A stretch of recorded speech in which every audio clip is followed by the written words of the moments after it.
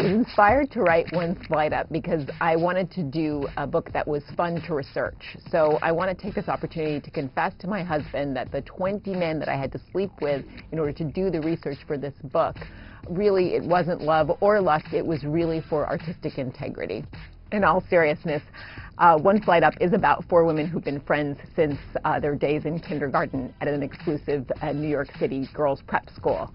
And at 37, they all find themselves getting involved in adulterous relationships. And I wanted to write the book because I grew up in a family where there was a lot of infidelity, I won't say on whose part, and I had a lot of harsh judgments about it. And then, when I got married at 34, the joke was on me because I suddenly realized this is a lot harder than it looks. I created 4 female characters who are all composites of different people that I have known. None of them famous, so people shouldn't be looking for character keys. But writing is plagiarism from life, so every single character was a reflection of someone whom I had come across in my existence. One of them, the most flamboyant of all, was based on a South American woman I know, Esme.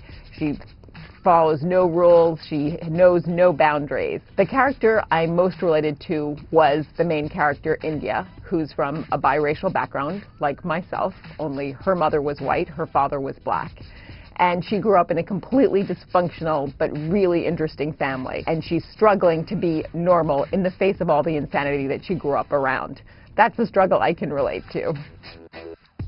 I wrote this book in part because I wanted to address the eternal dilemma that women face, choosing between security and passion. And we're always told that never the twain shall meet.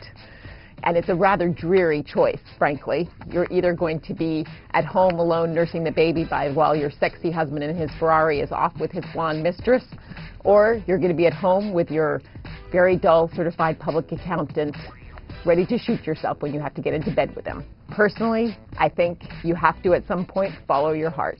People have to find their own way. And for some people, the road to happiness is through security. It's more important to have a pension than to want to get into bed with your husband at night.